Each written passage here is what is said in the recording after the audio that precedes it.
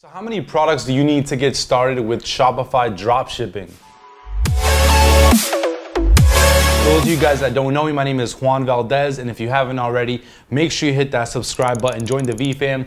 The V-Fam is a community and a movement of people that are aspiring to do a lot more than what society is out for us to do. I get tons of questions on Instagram, Snapchat, Facebook, email, you name it. And one question that I do get asked frequently, for beginners is, how many products you need to get started. This is actually a topic where at first I didn't really understand, how to go about it, or, how many products you actually need to get started. But as time started to go on, we started testing different stores, different niches, things like that. You don't need a ton of products for your Shopify store, right? You want to eliminate as many things as possible that keep you back from getting the ball rolling, right? If you just for some reason find out, or you decide that you need, let's say 12 or 20 products to, kind of get the ball rolling in your store, that's going to delay your process a little bit, because now you need to know, now you know that you have to do product research for 12 to 20 products. Rather, if you did product research for less products, you'd be able to get started a lot sooner. When it comes down to it, you want to have the right resources so that you can actually start your store as soon as possible. You don't want to delay it. And obviously, doing more product research, finding more products, things like that can also delay it. So,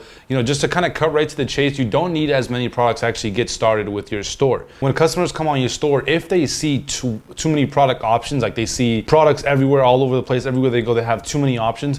What happens is we as humans get what's called analysis over paralysis. If you guys ever thought about any time where, for me personally, whenever I'm shopping online, and I go to websites like Amazon. Obviously, they're a great website, one of the biggest companies in the world. And usually when I go there, I already know what I want. Anytime that I go on there and I don't know what I want, I kind of end up just going all over the place and just adding things to my cart, and don't end up checking out at the moment of. I end up leaving it for another time. I might end up getting some things at the moment, but I don't end up checking out at the time.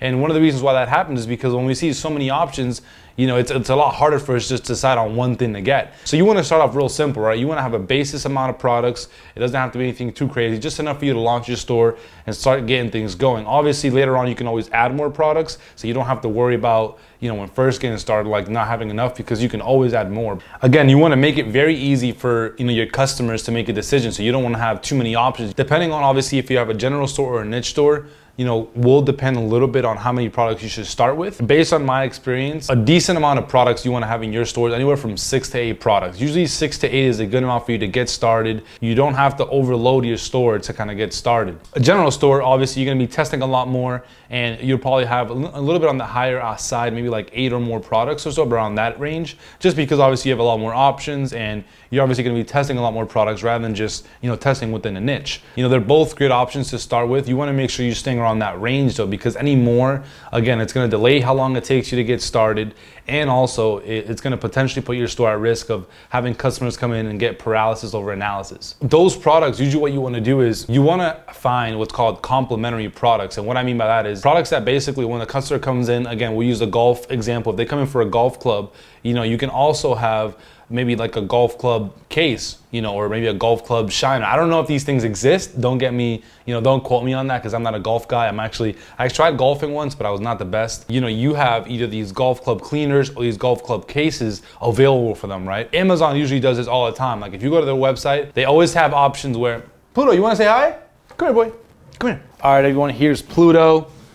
Okay, never mind. I'll see what's going on here. The reason why you want to make sure you have those complementary products is, again, if somebody comes in, they come in and they get a golf club, they see a golf club case and a golf club, let's say, cleaner, they might be more likely to, want to buy those products if they're already coming in to get a golf club and you have it available than if you didn't have it available. So usually what you want to do is you want to make sure that, in case a customer would want to buy that product, you're prepared for it and you have those products that are available. In case they actually want that golf club cleaner and against they want the golf club case, you actually have that available. It's much better you prepared than not prepared, right? It says, there's a famous quote that says, fail to prepare, prepare to fail, right? So you want to make sure you're ready in case people do come in, because if people are shopping online, you got to think about it just like yourself. When you go to buy one thing, like just the other day, I went to buy some things on Amazon, some household goods. I went and bought one thing, then I just thought about something else I needed that went along with that product, and then something else that I needed. And I ended up leaving with not only the product that I went there to get, but some other, also some household accessories. You want to make sure that when you're setting up your store, you are, sticking to that range of,